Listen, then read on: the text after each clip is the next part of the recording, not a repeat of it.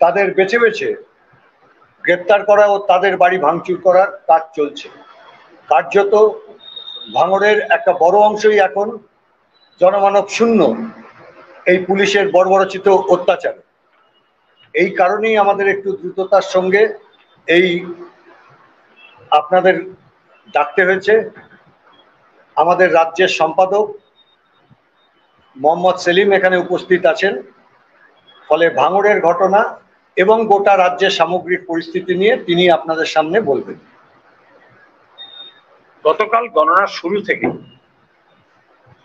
যেভাবে বিরোধী দলগুলোর এজেন্টকে প্রার্থীকে ঢুকতে দেওয়া হবে না, এ কাজে তৃণমূলের গুন্ডা বদমাইশের সঙ্গে পুলিশের একটা বাড়তি ভূমিকা ছিল প্রায় সব জেলায়। তারপরে বেলা বাড়ার সঙ্গে সঙ্গে গণনাকেন্দ্র দখল নেওয়া হয়েছে। নমিনেশন যেটা শুনলেন শ্রমিকের কাছ থেকে, মনোনয়ন জমা দেওয়া, প্রত্যাহার পর্ব, তার থেকে ভোটের দিন, রিপোলের দিন এবং কাউন্টিং এর দিন পরিকল্পিতভাবে সুনিয়োজিতভাবে মানুষের অধিকার লুট করার ব্যবস্থায় গোটা পঞ্চায়েতি ব্যবস্থাকে ভেঙে দেওয়ার একটা ষড়যন্ত্র। লুটের পঞ্চায়েত থেকে মানুষ অতিষ্ঠ, মানুষ নিজের হাতে পঞ্চায়েতটা ফিরে পেতে চেয়েছিল। তার বদলে রাজ্য নির্বাচন কমিশন, রাজ্য সরকার, মুখ্যমন্ত্রী খোদ এবং শাসক দল এমন পরিকল্পনা করলো যে গ্রাম বাংলার মানুষ আজকে সর্বত্র আক্রান্ত। প্রার্থী, ভোটার, নির্বাচন কর্মী, পুলিশ কর্মী কেউ বাদ যায়নি। এরকম পৃথিবীর ইতিহাসে খুঁজে পাওয়া যাবে না।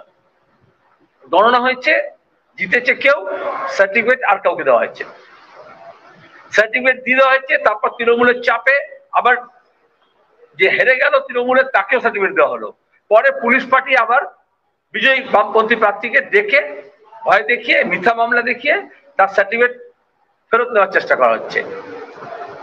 ব্যালট নষ্ট করা হয়েছে, ডুপ্লিকেট ব্যালট ঢোকানো হয়েছে। ব্যালট বাক্সগুলোকে কোনো ট্রান্সপারেন্সি নেই যে কোনটা সিল ভাঙা কোনটা সিল ভাঙা নয়। গোটা ব্যবস্থাকে চৌপাট করা হচ্ছে। হাইকোর্টের একটা কগনিজেন্স দিয়েছে, যার ফলে এই নির্বাচনের প্রক্রিয়া, এই নির্বাচনের ফলাফল সবটাই তার বৈধতা প্রশ্ন চিহ্ন।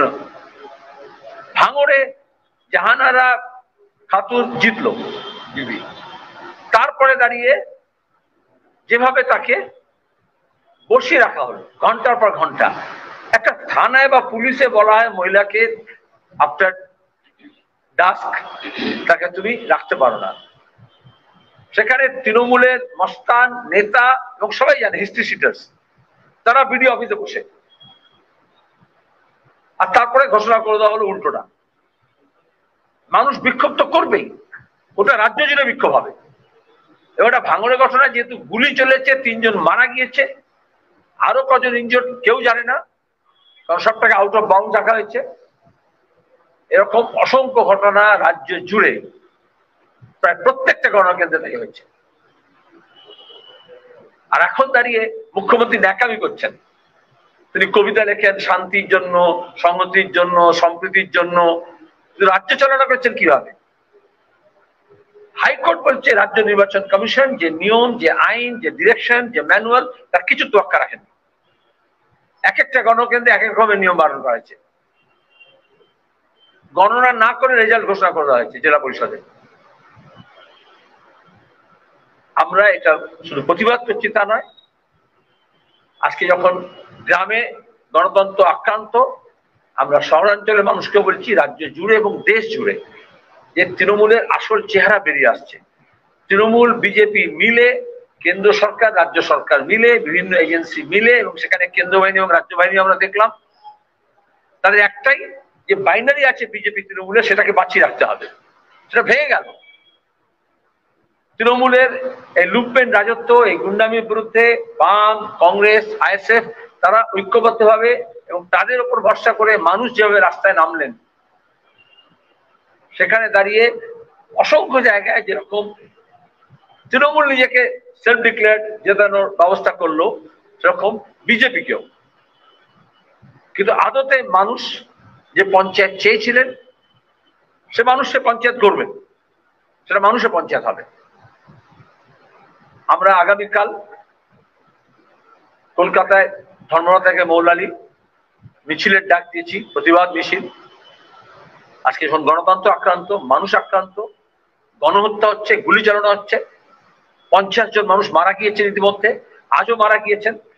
যিনি আহত ছিলেন মুর্শিদাবাদের সাগরদিঘির কংগ্রেস কর্মী। আমাদের জেলা পরিষদের প্রার্থী হাবিব আলী, উত্তর 24 পরগনা, তাকে গণনা কেন্দ্রের মধ্যে তাকে মারা হয়েছে, তার চোখ গেলে দেওয়া হয়েছে। এখন জীবন মরণ যুদ্ধ করছে হাসপাতালে, বিডিওকে এমন অবস্থায় যে বিডিওকে তাকে নিয়ে গিয়ে হাসপাতালে দেওয়া হয়েছে। আপনারা দেখেছেন উত্তর 24 পরগনা গণনা কেন্দ্রে কিভাবে ট্রেনে হিসেবে বার করা হচ্ছে, আসে যাবে না আইএসএফ কর্মীকে গণনা থেকে বার করা হচ্ছে গণনা কেন্দ্র থেকে। হাওড়ার সাকরাইলে আমরা দেখেছি, আমরা ডোমজুড়ে দেখেছি, একইভাবে কোচবিহার থেকে কাকদ্বীপ পর্যন্ত। এবং এই দক্ষিণ 24 পরগনায় সবচেয়ে বেশি, কারণ নমিনেশনের শেষ দিন আমি বারবার বলেছি, মুখ্যমন্ত্রী নিজে এবং মুখ্যমন্ত্রী যিনি উত্তরাধিকারী করছেন তারা এই জেলায় ছিল। যে পুলিশ মানুষকে নিরাপত্তা দেয়নি, প্রার্থীকে নিরাপত্তা দেয়নি, নমিনেশন জমা দেওয়ার সময় যে প্রশাসন ফেল করেছে, তারা চোর পাহারা দিচ্ছিল। লোকে কে চোর বলে চিৎকার করবে ডামনামের কেন্দ্রে, ডামনামের প্রতিনিধিকে, তার পেছনে ছুটবে বলে। আমাদের রাজ্য কমিটির সদস্য প্রতিকুর রহমান, ছাত্র নেতা, গণনা শুরু হওয়ার সময় তাকে যখন বাধা দেওয়া হচ্ছে, আসে কাউন্টিং এ যেতে ঢোকে, সেখান থেকে তাকে অ্যারেস্ট করা হয়েছে। এখনো অসংখ্য আমাদের কর্মী দক্ষিণ 24 পরগনার বিভিন্ন ব্লকে এবং থানায় তারা গ্রেপ্তার হয়েছে, মিথ্যা মামলা দেওয়া হয়েছে, কেস না দিয়ে আটকে রাখা হয়েছে, ঘর ছাড়া করা হচ্ছে, বাড়ি গিয়ে খোঁজা হচ্ছে। সবচেয়ে বেশি ডামনাবার লোকসভা কেন্দ্র হয়েছে এই গুন্ডামি মস্তানি। সবচেয়ে বেশি খুন দেওয়ার চেষ্টা করেছে এই ভাঙর ক্যানিং সহ দক্ষিণ 24 পরগনায়। দ্বীপাঞ্চলে আমরা শুধু এর প্রতিবাদ করে ক্ষান্ত হব না, আইনের পথে যেরকম আমরা গিয়েছি সেরকম মানুষকে সংঘবদ্ধ করে রাজ্যের গণতন্ত্রকে ফিরিয়ে আনার যে প্রয়াস শুরু হয়েছে সেটা দমবে না। মুখোশটা খসে পড়েছে, তৃণমূল কংগ্রেস যেটা মুখোশ নিয়ে ঘুরে সেটা খসে পড়েছে। এবং সবটাই হচ্ছে লোকসভা নির্বাচনকে মাথায় রেখে কিভাবে বিজেপি আর তৃণমূলের মধ্যে বান্দার বাট করে নেয় সেটা চেষ্টা করা হচ্ছে। মানুষ এটাকে রুখে দেবে, বাংলার মানুষ। পশ্চিমবঙ্গে গণতন্ত্র, ধর্মনিরপেক্ষতা, মানুষের ঐক্য, সম্প্রীতি এবং শান্তি প্রতিষ্ঠার জন্য এই লড়াই শুরু হয়েছে।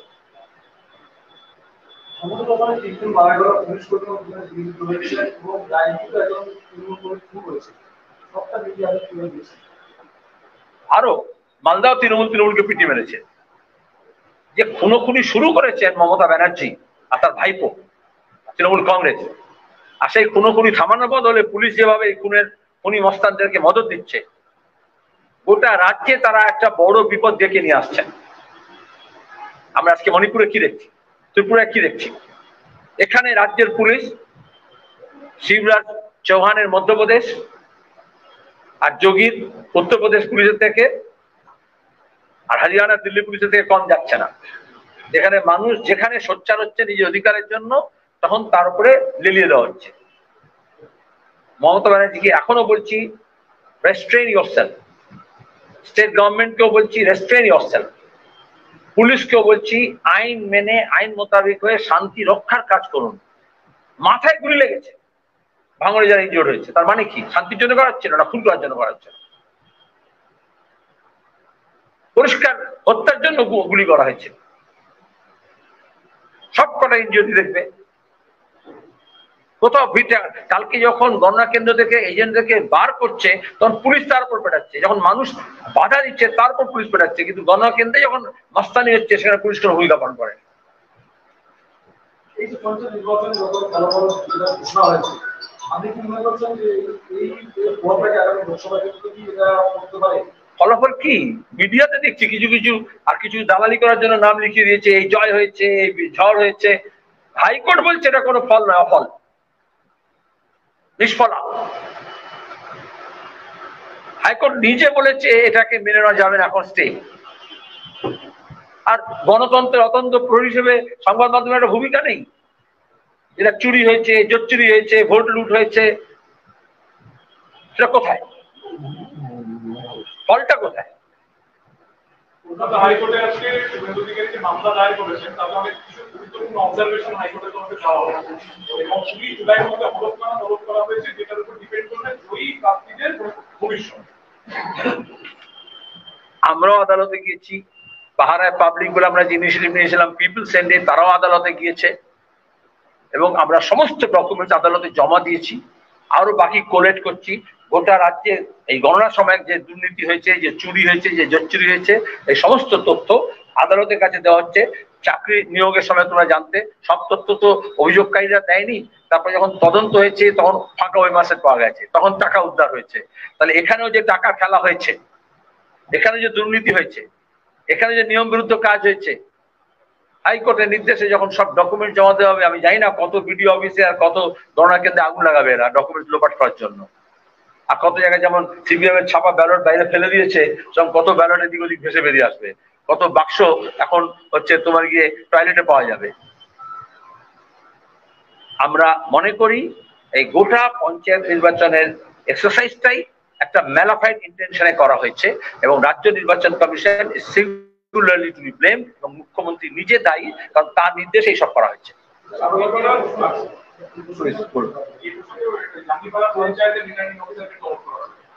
এখন কেন এত হিংসা? ভোট পরবর্তী হিংসা নিয়ে আদালতে প্রশ্ন করা হয়েছে, বাহিনী মোতায়েন নির্দেশ দেওয়ার পরেও কেন তা মারা? প্রশ্ন খুব দোকান। এটা দিনের আলোর মতো পরিষ্কার। শান্তিতে যাতে নিরপেক্ষভাবে অবাধ এবং সুষ্ঠু ভোট হয়, প্রথম থেকে বাহিনী চায়নি। রাজ্য সরকার, ডিজিপি, হোম মিনিস্ট্রি স্টেটের এবং মুখ্যমন্ত্রী নিজে, ইলেকশন কমিশন। তারপরে যখন নির্দেশ হলো, কেন্দ্র সরকার হোম মিনিস্ট্রি এবং রাজ্য সরকার হোম মিনিস্ট্রি দুজনেই গুফ আপ করেছে। 100 মণ তেল পুড়েছে কিন্তু রাধা আসেনি। খুনোখুনি হলো এবং নিরাপত্তা হলো না মানুষের, খরচা হলো। দেখা গেল কোথা থেকে নিয়ে আসা হচ্ছে, সবটাই নাটক। যেরকম গভর্নর নাটক করেছেন, সব কেন্দ্রের সরকারও আর রাজ্য সরকারও দুজনে মিলে নাটকটা করেছে। তাতে এই যে শুধু আদালত তলব করেছে তা নয়, খুনের দায়ে মামলা দায়ের করবো আমরা। আইপিসি 34 ধারা অনুযায়ী যে খুন করে এবং যে খুন করার মতো অবস্থা সৃষ্টি করে, পরোক্ষভাবে মদত দেয়, সেও দায়ী। এবং সেখানে মুখ্যমন্ত্রী, ডিজিপি এবং স্টেট ইলেকশন কমিশন, তাদের মাথা থেকে ওপর থেকে এই খুনের দায় সরে না, তারাও দোষী এবং দায়ী। হাইকোর্ট যেটা বলেছে, এই একটা বিডিও একটা এসডিও নয়, যারা এই কাজে এসপি হন, ডিএম হন, বিডিও হন, এসডিও হন, যাদের এই দায়িত্ব দেওয়া হয়েছিল আইন মোতাবেক কাজ করার জন্য, যারা আইন মোতাবেক না কাজ করে আইপ্যাকের নির্দেশে বা মুখ্যমন্ত্রীর নির্দেশে বা তৃণমূলের স্থানীয় নেতাদের নির্দেশে এই বেআইনি কাজ করেছেন, তাদের সবাইকে ডাক করবে। রিটার্নিং অফিসারকে তলব করা হয়েছে, সরাসরি আসে কলকাতা হাইকোর্টে অর্ডার করা হয়েছে জাঙ্গিপাড়ার রিটার্নিং অফিসারকে। আমরা তো গতকাল সকালে আমি তো টুইট করলাম, সকালে কাউন্টিং শুরুতেই, জানি না তোমাদের মিডিয়াতে এসছে কিনা, জাঙ্গিপাড়ায় সিপিএম অফিসে পুলিশের নির্দেশে আইসিকে তলব করতে হবে। লাঠিচার্জ হচ্ছে যে কাউন্টিং এজেন্টটা যাতে পার্টি অফিস থেকে বাইরে না বেরোয়, কাউন্টিং সেন্টারে যেতে না যায়। তারপরে ঘোষণা করে দেওয়া হলো যেখানে বামফ্রন্ট আইএসএফ জিতছে, তারপরে পুরো উল্টো ঘোষণা করে দেওয়া হলো তৃণমূল জিতেছে। আবার যখন প্রতিবাদ হলো, ওই নির্বাচিত প্রতিনিধিরা গ্রামে ঢুকতে হবে না, যখন এর অবস্থা হচ্ছে যে যারা মিথ্যে করে জিতেছে, তারপরে আবার উল্টো করে রেজাল্ট করে দেওয়া হলো। এটি খেলে খেলা। রিটার্নিং অফিসার দায়িত্ব এটা দেখা, সুপারভাইজ করা। এই গভর্নমেন্টের মূল ভোট ব্যাংককে সঞ্চালন করতে হবে। ফলে এই যে গতকাল ফলাফলটা ঘোষণা করা হয়েছে, সেটা দেখা যায় সংখ্যালঘুরা কিন্তু বিরোধীরা কিন্তু আসন জয়লাভ করেছে। প্রথমত আমি তোমাদের বারবার বলি, এই যে ভোট ব্যাংক বলা হয় না, এগুলো সব নাগপুরের কিছু শব্দ। আরএসএস এগুলো চালু করেছে। টাকা পয়সা ব্যাংকে রাখা হয়, সেখানে ব্যাংক লুট হচ্ছে। ভোটারকে মানুষ হিসেবে মনে করো, আর যদি মানুষের মনে করো তাহলে সেটা কোনো ডিপোজিট নয়, কোনো ফিক্সড ডিপোজিট নয়। এটা এই যে বারবার ঢুকিয়ে দেওয়া হয়েছে। আচ্ছা, যদি সংখ্যালঘু ভোট ব্যাংক হয়, সংখ্যাগুরু ভোট ব্যাংক হয়, তাহলে আদিবাসী ভোট ব্যাংক হয়, তাহলে মহিলা ভোট ব্যাংক হয়, তপশিলি ভোট ব্যাংক হয়। এটা সংখ্যালঘু বললে এটা বলা হয় কারণ এই সংখ্যালঘুকে মানুষ হিসেবে গ্রহণ করা হয় না, ভোটার হিসেবে গ্রহণ করা হয় না, নাগরিক হিসেবে গ্রহণ করা হয় না। আর মিডিয়া পাপ সেটা চালিয়ে দিচ্ছে। হ্যাঁ, বলতে পারো যে গতবার সিএ এনআরসি ধুয়ো তুলে বিজেপি এবং মমতা ব্যানার্জি একটা নকল নাটক করে মুসলমানদের একটা বড় অংশের ভোট হাসিল করেছিলেন। তারপর দেখা গেল সব সুসমান্তার, এরা মতুয়ারা বুঝিয়েছে ঠকেছে, তাদের নাগরিকতা নিয়ে কোয়েশ্চেন করা হচ্ছে। আর অন্যদিকে এই মুসলমানরাও বুঝেছে, যেরকম বালাকোটের সময় করেছিল, ভোটের সময় পার্লামেন্ট ইলেকশনের সময় একটা পাকিস্তান ভারতের যুদ্ধ হচ্ছে বলে একটা নকল বাজারও করেছিল, আবার সামনে লোকসভা যেটা করা হবে। এই জন্য যে ঠকে গেছে মুসলমান অংশ, গ্রাম বাংলা মানুষেরা বুঝেছে। আর এই যে লুটতরা যে রাজত্ব হয়েছে, সবচেয়ে বেশি বালি খাদান, কয়লা খাদান, গরু পাচার, চন্দন কাঠ পাচার, কয়লা খাদান থেকে টাকা চুরি, ভাইপোরা সোনা পাচার করলো, ভাইপো বউ সোনা পাচার করলো, কিন্তু অপরাধী হিসেবে দেখে দেওয়া হলো এই মুসলমানদেরকে। খুন হলো এই বাদু শেখের মতো লোকেরা। তাহলে মুসলমানদের মধ্যে একটা এই রিয়ালাইজেশনটা হলো যে তৃণমূলের পথে হেঁটে তারা কোথায় যাচ্ছে। এই যে ঠকে যাওয়া ভাবটা আছে, তার বিরুদ্ধে তো প্রতিবাদ। লুটের বিরুদ্ধে যখন লড়তে এসছে, যাদের সর্বস্ব লুট হয়েছে তারা আগে থাকবে, সামনের সারিতে থাকবে। আর এইখানেই দাঁড়িয়ে বিজেপি এবং তৃণমূলের চিন্তা। তাহলে যে বাইনারি করেছিল যে হিন্দু সব বিজেপি আর মুসলমান সব তৃণমূল, এবং অনেক খবরের কাগজে পণ্ডিত সব বলেছিলেন, টেলিভিশন চ্যানেলে বসে বলেছিলেন, তাহলে যখন এই মুসলমান অংশ যখন তৃণমূলের বিরুদ্ধে লড়ছে, তাহলে বিজেপির যে হিন্দু খাপানো রাজনীতিটা কোথায় যাবে? মমতার সাজিয়ে যে হিন্দুদেরকে, যেটা বিজেপি বিরোধী হওয়া, যে তৃণমূল বিরোধী হওয়া ছিল, সেটাকে মুসলমান বিরোধী করলো, সেই রাজনীতি ধসে গেল। আর উল্টো দিকে মুসলমানদেরকে যেটা বুঝিয়েছিল বরকতিকে দিয়ে, মৌলানা সিদ্দিকুল্লাহকে দিয়ে, বা এই ধরনের মস্তানদেরকে দিয়ে, সেটাও এই বাইনারিটা ভেঙে গেল। এই নির্বাচনে সবচেয়ে গুরুত্বটা হচ্ছে গোটা নির্বাচনের শুরু থেকে এখন পর্যন্ত যে বাইনারি তৈরি করা হয়েছিল, হিন্দু আলাদা মুসলমান আলাদা, আমরা দেখলাম লুটেরারা একদিকে, সে বিজেপিতে হোক আর তৃণমূলে হোক, সে কেন্দ্র সরকারে হোক রাজ্য সরকারে হোক, আর অন্যদিকে লুট হয়ে যাচ্ছে সম্পদ, সেই মানুষ একদিকে। বিজেপির আজকে ফ্যাক্ট ফাইন্ডিং টিম এসেছে, রবিশঙ্কর প্রসাদ এই ফ্যাক্ট ফাইন্ডিং টিমের অন্যতম, তিনি বলেছেন মমতার রাজনীতি সিপিএম এর থেকে ওঠা।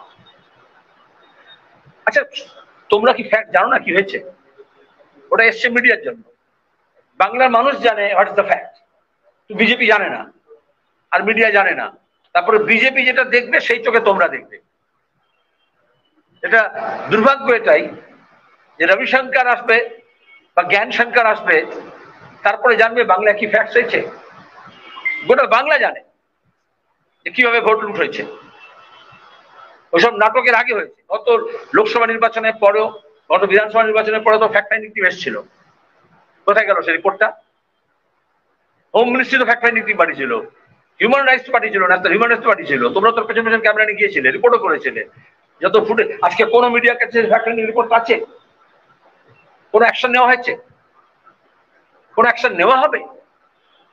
আরে অমিত শাহ এসে তো জিজ্ঞেস করে গেছে যে মমতাকে যে এত টাকা দিলাম, এত লুটের সুযোগ দিলাম, এত দল সাজিয়ে দিলাম, এত প্রাক্তন আইপিএস দিলাম, এত প্রাক্তন আইএস দিলাম, বর্তমান আইএস আইপিএস কে বললাম যেখানে যা পারো তাকে নিয়ে মোতায়েন করো, কিন্তু তারপরেও লাল ঝান্ডা কেন যাচ্ছে? কেন মানুষ বাম ফ্রন্টের নেতৃত্বে, লাল ঝান্ডার নেতৃত্বে আবার সংঘবদ্ধ হচ্ছে? এটাই তো ফ্যাক্ট।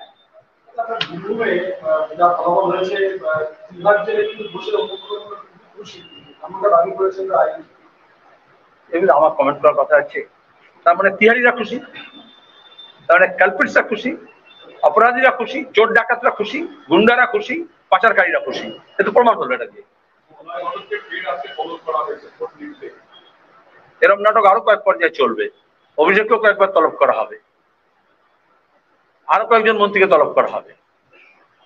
কিন্তু তারপরে আমরা তো বলছি ইডি সিবিআই কে যে ব্যবস্থা নাও, আর মমতা ব্যানার্জি চিৎকার করবেন।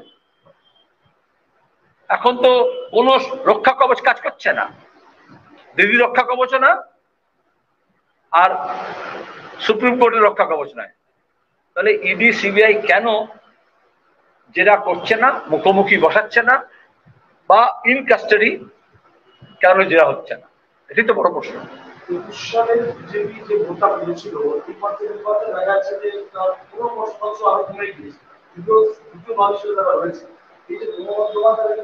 এই যে তুমি বললে একটা প্রশ্নের মধ্যে তুমি একটা শব্দ জুড়ে দিলে, আমার এটাই যাবতীয়, তোমার খারাপ লাগে। কোথায় কোন হিসেবে বললে? যেখানে ভোট বলছে, একটু আগে বললাম ফলাফল কিছু নেই, কাউন্টিং নেই, এখন ইলেকশন কমিশন তার শাটডাউন করে দিয়েছে, কোনো তথ্য দিতে পারেনি, তুই তার মধ্যে একটা বুঝিয়ে দিলে। মিডিয়াকে তা বারবার বলছি যে মাঝখানে বিজেপিকে সেল করা বন্ধ করে দাও। বলো, প্রশ্ন করো। হ্যাঁ, তুমি প্রশ্ন করো, আবার করো। হ্যাঁ,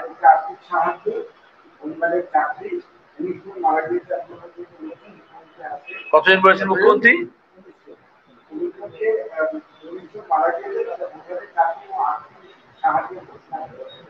যারা মাওবাদীদের সঙ্গে নিয়ে, শুভেন্দুকে সঙ্গে নিয়ে জঙ্গলমহলে সিপিআইএম কর্মীদের খুন করেছিল, মমতাজি তাদেরকে চাকরি দিয়েছেন। যারা খুন হয়েছিল তাদের কারোর সম্পর্কে কোনো দায় নেননি। এখানেও দাঁড়িয়ে তিনি 19 জন এই জন্য বলেছেন যাদেরকে তিনি ভোট লুট করার জন্য পাঠিয়েছিলেন, মার্সিনারিজ হায়ার, তাদের কথা বলেছেন। তোমাদের চ্যানেলে কটা বলেছে খুন? এখন পর্যন্ত কত খুন হয়েছে?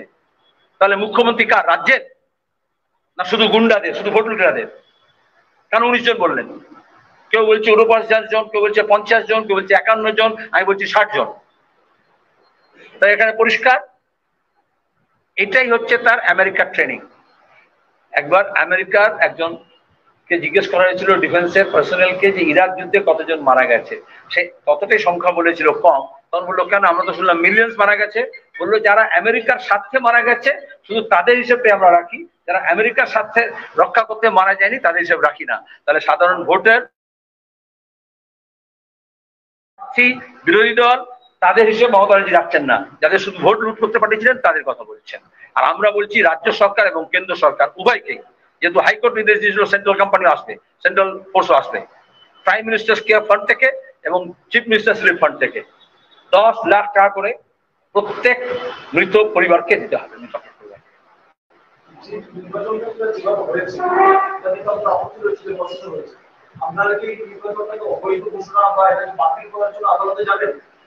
হাইকোর্টে এখনো ব্যাপারটা পেন্ডিং আছে। বলো আর কি আছে?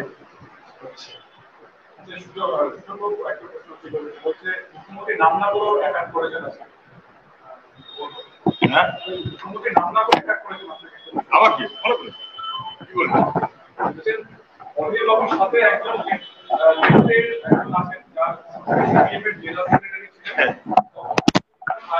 সবাই জানে,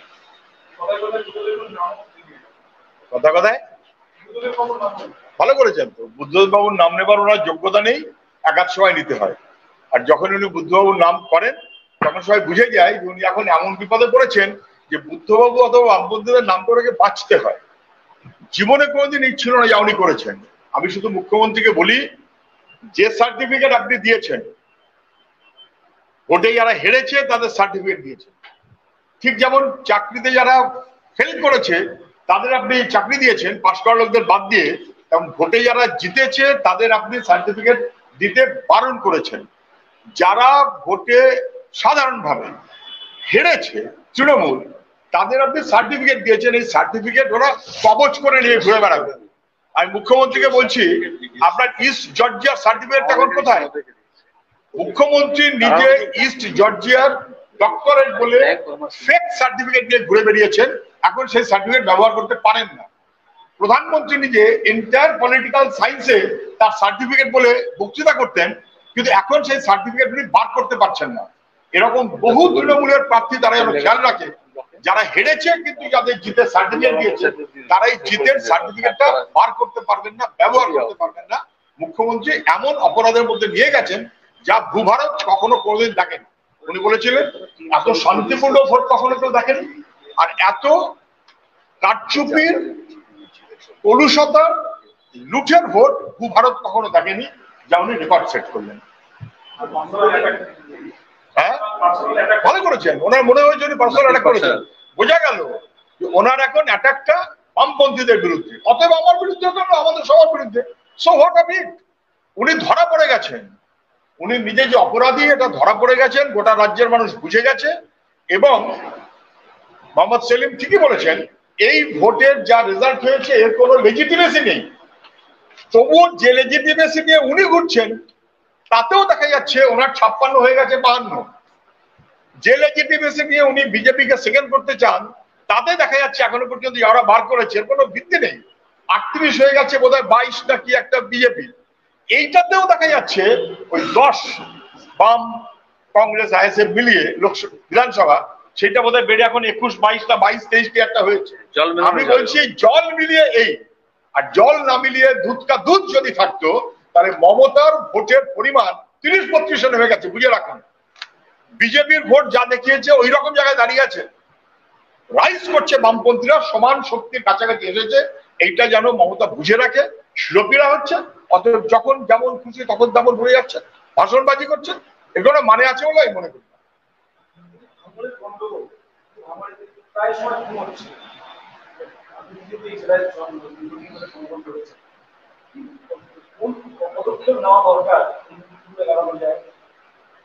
এই মৃত্যুগুলোকে এড়াবার জন্য প্রথম পদক্ষেপ হচ্ছে তৃণমূলকে আউস্ট করতে হবে, গুন্ডাদের রাজত্ব আউস্ট করতে হবে, দুষ্কৃতীদের দল Trinamool. Trinamool is not a political party at all.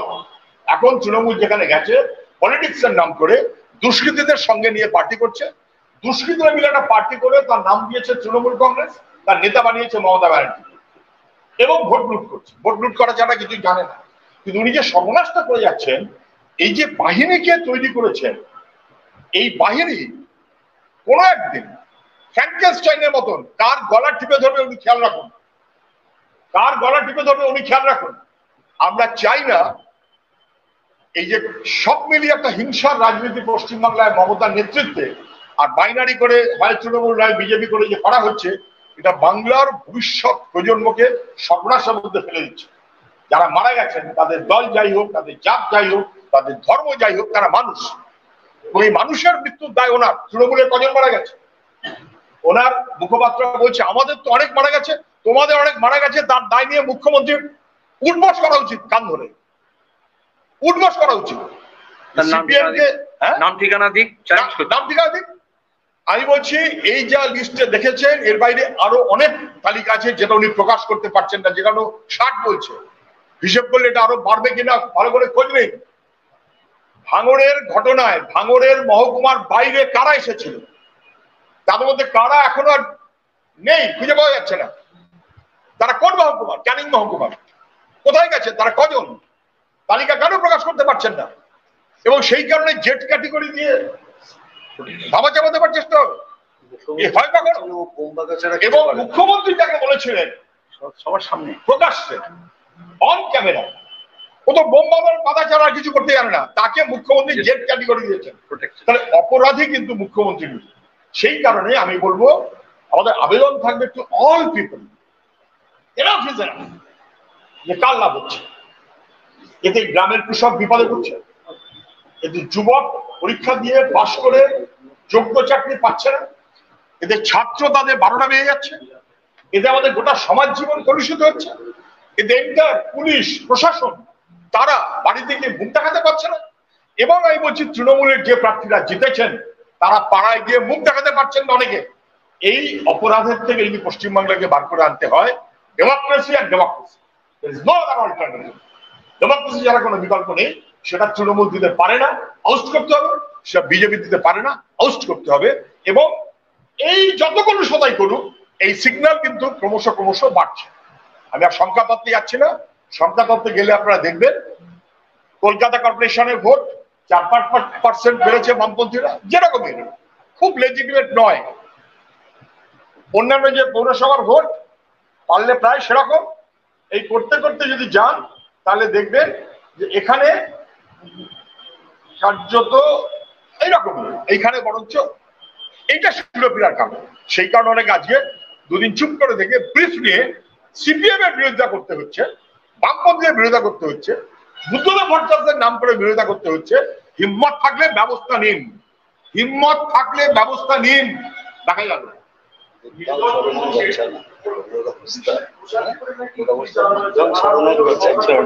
আমরা নির্বাচনের আগে জানিয়েছিলাম এইখানে শ্রমিক আপনাদের জানিয়েছিল বারুইপুরে একটা দুটো জায়গায় লোকেট করা গেছিল যেখানে পুলিশের পোশাক তৈরি হচ্ছে, আপনাদের জানিয়েছিল। সেই পোশাকগুলো কোথায় গেল? কালকে নির্বাচন কমিশন এসপি সবাইকে জানানো ছিল, কেউ কিছু করেননি। কালকে ভাঙড়ে যারা আক্রান্ত হয়েছেন এবং মারা গেছেন সেই পরিবারের লোকেরা বলেছে যে পুলিশের পোশাক পরে তৃণমূলের বাহিনী, ওরা নাম করে বলেছেন তৃণমূলের বাহিনী গুলি চালিয়েছে। পুলিশ না তৃণমূল আমি জানি না, কিন্তু এটা ফ্যাক্ট যে গুলি চালানো হয়েছে খুনের উদ্দেশ্যে, পুলিশের পোশাক তাদের ব্যবহার করা হয়েছে। যা এখানে পেয়েছেন আগের দিন যা বলা হয়েছিল সত্য বলা হয়েছিল, এখন হয়ে যাচ্ছে। বাড়ির ছাদ থেকে উঠে, বাড়ির ছাদ তো পুলিশ ওঠেনি, বাড়ির ছাদ থেকে গুলি করা হয়েছে, কপাল লক্ষ্য করে, মাথা লক্ষ্য।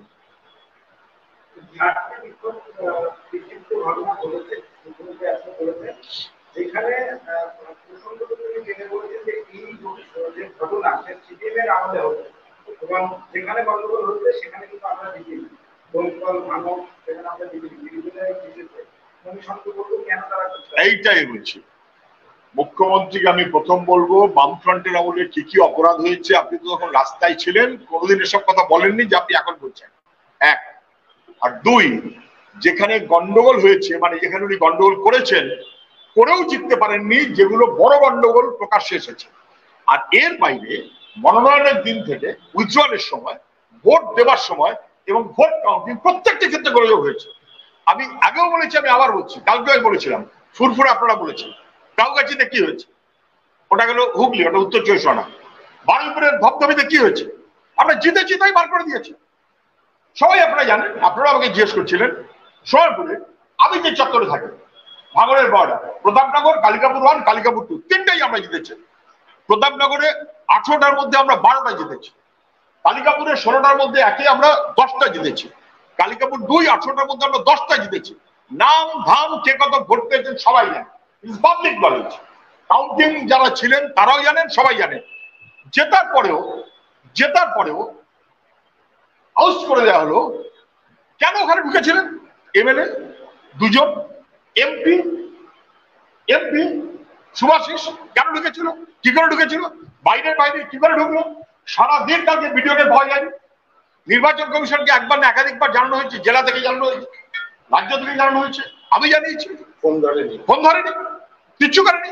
এবং আমার যা যা কমিউনিকেট করেছি আপনারা পরে দেখলে বুঝতে পারবেন।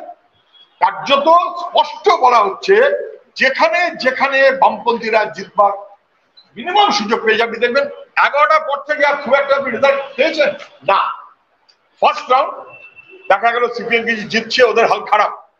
আপনাদের সবার নলেজ আছে, প্রত্যেকটি জায়গাতে, প্রত্যেকটি বুথে যেখানে মোটামুটি ভদ্রস্থ হবে সিপিএম লড়তে পেরেছে, মোটামুটি ভদ্রস্থ হবে, সব জায়গায় লড়তে পারেনি। 250-300 কম কোন বুথে ভোট নেই, 250-300 কম। তাহলে ওই যে 21-22 দেখাচ্ছেন, ওটা 30-35-34-এ চলে যাবে, লিখে রাখুন। ফলে মুখ্যমন্ত্রী আজে বাজে কথা বলছেন, আজে বাজে কথা বলা ছাড়া ওর কোনো উপায় নেই। চ্যালেঞ্জ করছে 22 তারিখ পর্যন্ত কেন্দ্রীয় বাহিনী চাননি। তারপর কেন্দ্রীয় বাহিনী দিল্লি পাঠিয়েছে এমন ভাবে যাতে ভোট শেষের পর ভাঙড়ে পৌঁছয়, কেএলসিতে, কলকাতা পুলিশ এলাকায় ভোট শেষের পর পৌঁছেছে। যেমন রাজ্যের বাহিনী চাননি, তেমন দিল্লির বাহিনী চাননি। বাংলার মানুষকে অরক্ষিত রেখে ভোট করেছে দিল্লি এবং রাজ্য ব্যবস্থাপনা করেছে নির্বাচন কমিশন। নির্দল প্রসঙ্গে অভিষেক বন্দ্যোপাধ্যায় তিনি বলেছেন যে মনোনয়ন প্রত্যাহারের জন্য সময় ছিল না, সেই কারণে যারা জিতেছেন তাদের প্রতি মানুষের সমর্থন আছে ফেরা হবে। আমি নাম ধরে ধরে বলবো,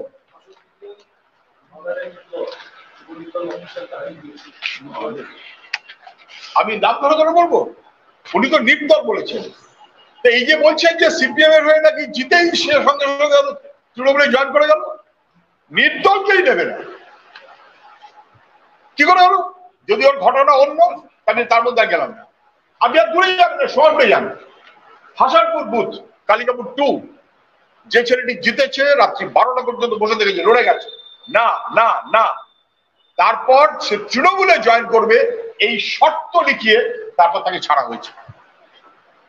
নাম বলে দেবো, ভূত বলে দেবো, বনগুলি 2, বনগুলি 1 সিরাজ, বনগুলি 1, বনগুলি 2 তেও তাই। সার্টিফিকেট দেওয়া হলো, শর্তটা কি? তৃণমূলে আসতে হবে, তৃণমূলে আসলে তবে জিতবে। আর ভাইপো 440 ভোল্টেজ কমে যাবে, সে এখন বলছে নির্দল আমি নেব না। আরে বাবারে বাবা, ওই নির্দলদের মাইনানি নিয়ে চলতে হচ্ছে। আর ওর মাউথপিস যে সে মুখ্যমন্ত্রীকে বলেছিল চিটফান্ডের সবচেয়ে বড় বেনিফিশিয়ারি। কোনো ঠিক নেই, কিছু কাণ্ডজ্ঞান নেই, রাজনীতি নেই, কিছু নেই, শুধু লুটেরাগিরি করা ছাড়া কিছু জানে না।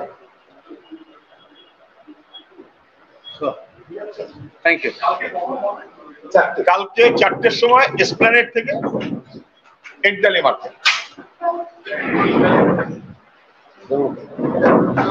আর পরশুদিন আমরা সর্বত্র বলছি, আমাদের জেলাতেও প্রতিবাদ কর্মসূচি। আজকে ট্রাকটাতে কর্মসূচি করছিল, আমরা বলেছি টেকা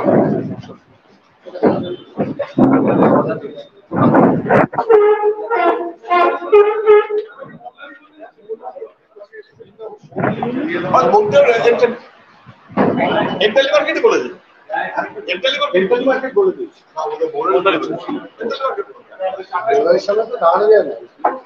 ওই 4টের সময় এসপ্ল্যানেড, বাবা তোমরা রোদের আলোয় চাও, দিনের আলোয় চাও, তোমাদের তো রাখি যাও